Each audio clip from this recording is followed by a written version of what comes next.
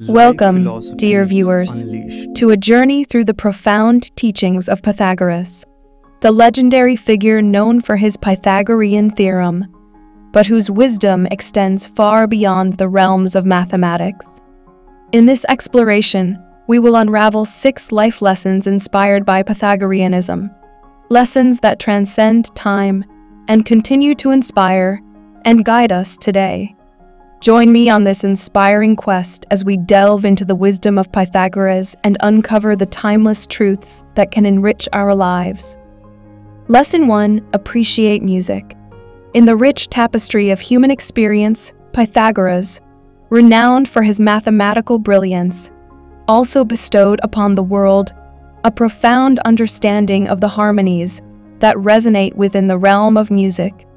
Beyond the Pythagorean theorem, his legacy extends to the interconnected relationship between mathematics and the soul-stirring melodies that have the power to transcend time. Pythagoras' revelation that mathematics and music share an intricate bond paved the way for the Pythagorean tuning system, a musical tuning approach that remains influential to this day. Legend has it that Pythagoras, while strolling down a street, discerned the correlation between the size of a blacksmith's tools and the distinct sounds they produced. From this simple observation, he unlocked the profound truth that what is musical is also inherently mathematical. This connection between mathematics and music is the essence of Pythagorean tuning, a system that bases the ratio of intervals on the simple yet elegant ratio of 3:2. By understanding the mathematical relationships between musical notes, Pythagoras provided a foundation for the art of music that would resonate through the centuries. Furthermore, Pythagoras delved into a theory known as musica universalis, or the music of the spheres. This theory posits that the celestial bodies, including the moon, sun, and planets, move according to mathematical equations, creating a cosmic symphony beyond the range of human perception. While this celestial music remains unheard by the human ear, Pythagoras believed in its existence, reinforcing the idea that music is not merely an auditory pleasure, but a fundamental aspect of the cosmos. In essence, Pythagoras emphasized that the highest goal of music transcends mere entertainment. It is a spiritual endeavor to connect one's soul to its divine nature. Music, according to Pythagoras, is not just an art form. It is a source of healing and a powerful expression that resonates with the deepest aspects of human emotions. In the fast-paced world of today, where music often serves as background noise in the hustle and bustle of daily life, Pythagoras' lesson encourages us to pause and truly appreciate the art of music. It's a call to listen with intention, to let the melodies weave through our consciousness and touch the inner recesses of our souls. Pythagoras invites us to see music as more than a soundtrack. It is a potent force that can heal, excite, motivate, and guide us through the various landscapes of our emotional experiences. Moreover, Pythagoras recognized the potential for music to be a form of therapy for the soul. Much like medicine heals the body, music has the capacity to heal emotional wounds, alleviate stress, and elevate the spirit. It is a universal language that transcends barriers and speaks directly to the human soul. In the Pythagorean tradition, followers often structured their daily routines around the transformative power of music. They began their days with invigorating, energizing melodies and concluded with calming, soothing tunes. This intentional use of music as a tool for emotional regulation demonstrates Pythagoras' understanding that musical compositions can be crafted with specific purposes to calm, excite, motivate, or induce specific emotions. In our modern lives, where music is often relegated to the background, a constant companion during commutes, or a backdrop to mundane tasks, Pythagoras urges us to rediscover the profound impact that music can have when we give it our full attention. Close your eyes, immerse yourself in the melodies, and let the music guide your emotions.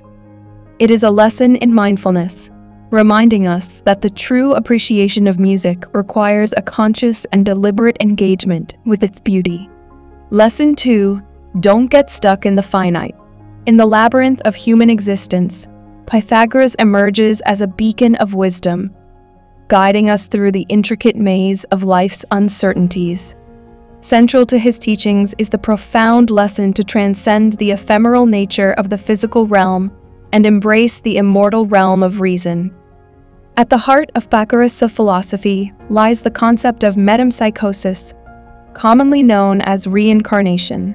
According to this belief, every soul is immortal, and upon death, it transmigrates into a new body.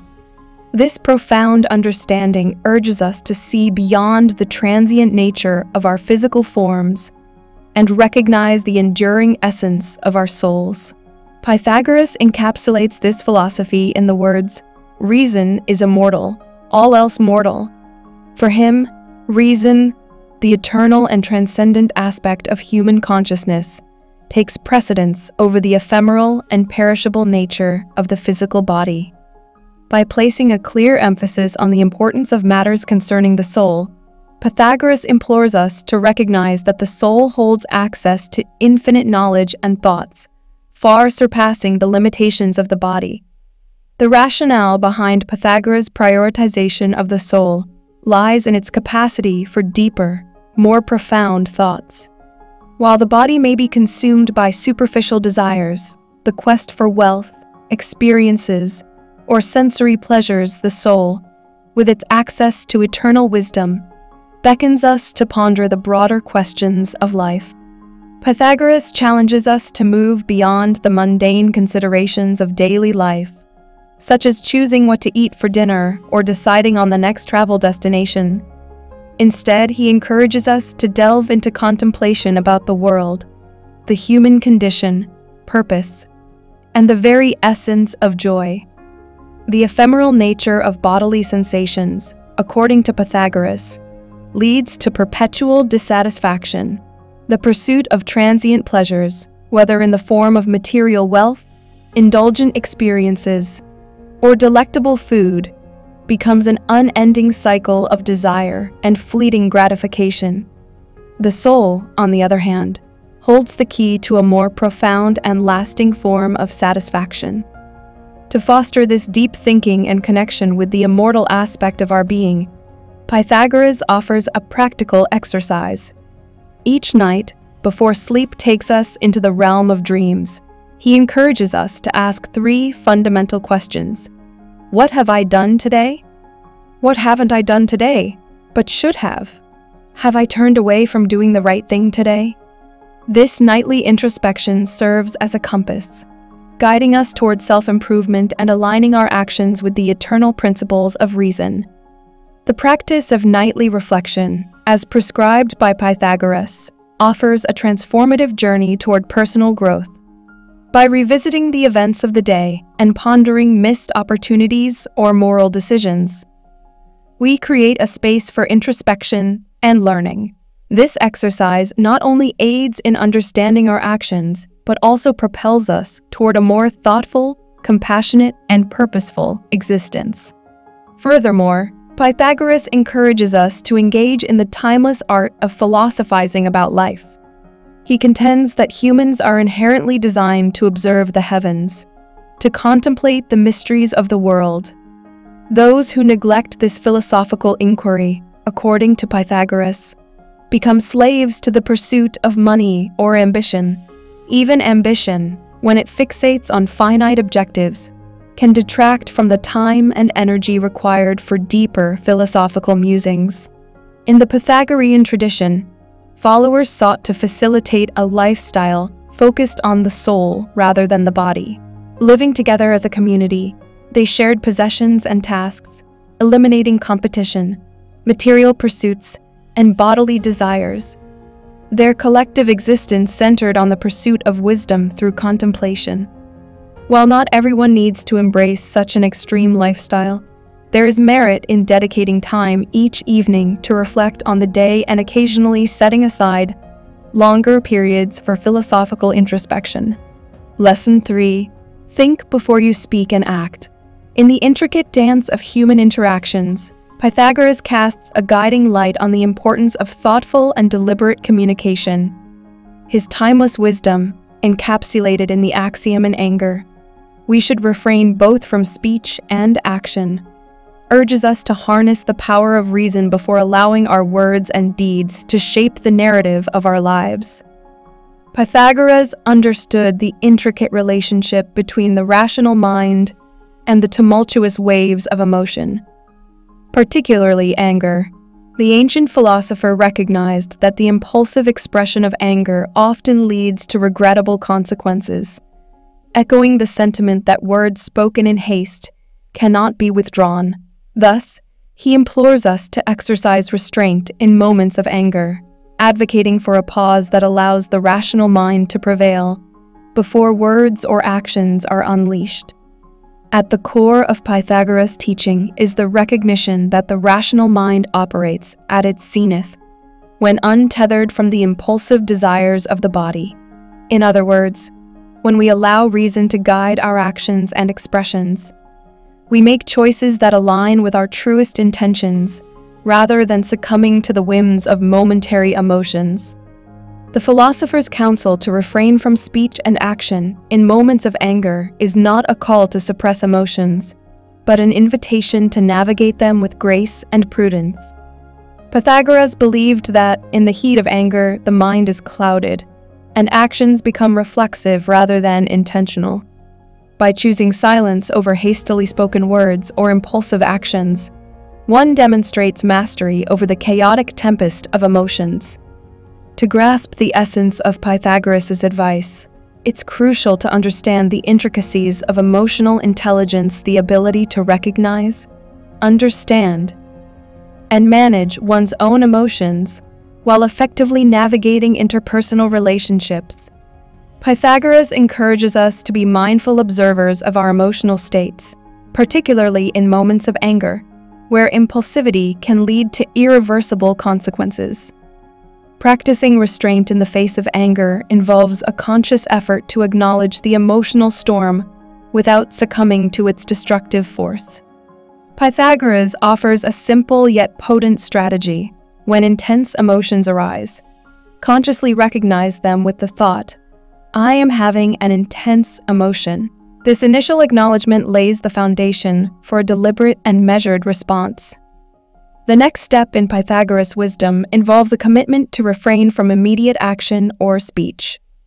By consciously telling oneself, "That's why I shouldn't say or do anything right now," an individual gains the strength to let rational thinking take the reins. This is not about suppressing emotions, but about granting oneself the time and space needed for emotions to subside, allowing room for a more thoughtful and reasoned response. With practice, this mindful approach to emotions becomes a powerful tool for self-mastery.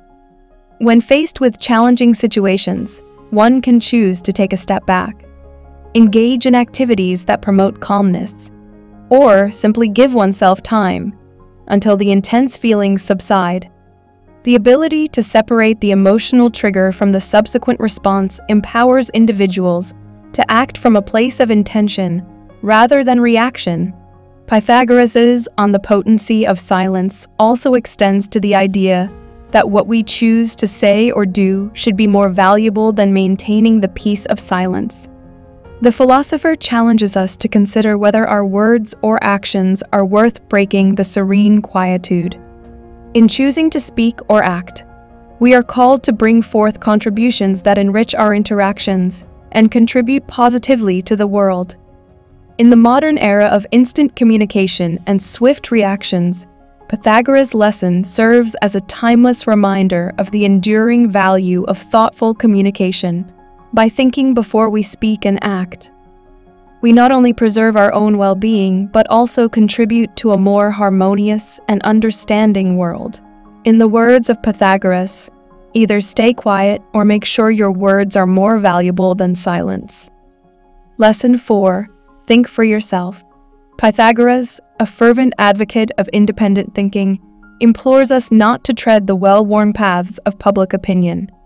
In a society often dominated by conformity, Pythagoras inspires us to forge our own unique journeys. True innovation, he believes, arises from creativity and independent thought. The lesson of thinking for yourself begins with a fundamental question: why should we blindly adhere to societal norms when our minds possess the capacity for boundless creativity? Pythagoras encourages us to rely on our own minds, exploring new ways of living and problem-solving. By thinking independently and creatively, we tap into the limitless potential of our minds, finding novel solutions and making meaningful impacts on our lives and the lives of those around us. In a world that often gravitates toward conformity, Pythagoras' teachings empower us to embrace the power of our individual thoughts. By thinking for ourselves, we become architects of our destinies, navigating uncharted territories and contributing to the evolution of ideas.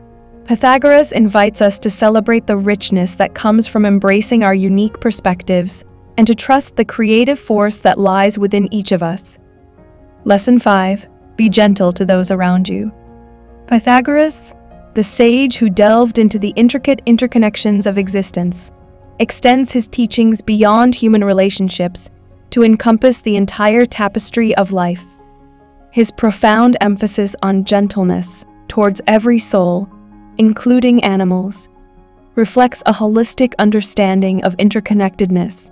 Central to Pythagoras' philosophy is the assertion that animals, like humans, share the privilege of possessing a soul. This belief prompts a paradigm shift, urging us to reconsider our treatment of not only our fellow human beings, but also the sentient beings with whom we share this planet. Pythagoras posits that our actions towards animals mirror our treatment of other humans, reinforcing the idea that kindness and respect are universal virtues. The lesson of being gentle to those around us transcends mere ethical considerations. It becomes a cornerstone for personal well-being. Pythagoras suggests that kindness and respect are not only virtues, but also practical tools for a happy and free life. Gentle individuals, according to Pythagoras, build trust, minimize conflicts, and receive assistance when needed. This philosophy encourages us to extend kindness universally, fostering unity and understanding among diverse individuals. Furthermore, Pythagoras teaches us that being gentle is not merely a social nicety, but a universal charity that, when given, is reciprocated. By practicing gentleness, we create a positive ripple effect, inspiring those around us to mirror our compassionate approach. In essence, Pythagoras' lesson on being gentle to those around us becomes a roadmap for cultivating harmonious relationships and contributing to the collective well-being of all sentient beings. Lesson 6. Have self-respect. Above all things, respect yourself, declares Pythagoras, unraveling a fundamental truth that forms the bedrock of a fulfilling and purposeful life. Pythagoras' call for self-respect transcends mere self-care. It extends to cultivating a deep understanding of one's purpose and exercising self-discipline. The crux of Pythagoras' lesson lies in practicing self-control. By recognizing what we want, discerning the most effective path to achieve it, and steadfastly adhering to that path, we embody the essence of self-respect. Pythagorean followers embraced a disciplined lifestyle, adhering to strict schedules and rituals as a testament to their commitment to self-mastery. Self-respect, according to Pythagoras, is not merely about superficial actions. It involves finding balance in all aspects of life. It necessitates differentiating between being a people-pleaser and being selfish, recognizing the thin line between overwork and laziness. The philosophy encourages us to engage in an ongoing process of self-examination, practicing self-control and reflection to refine our understanding of what it means to respect ourselves.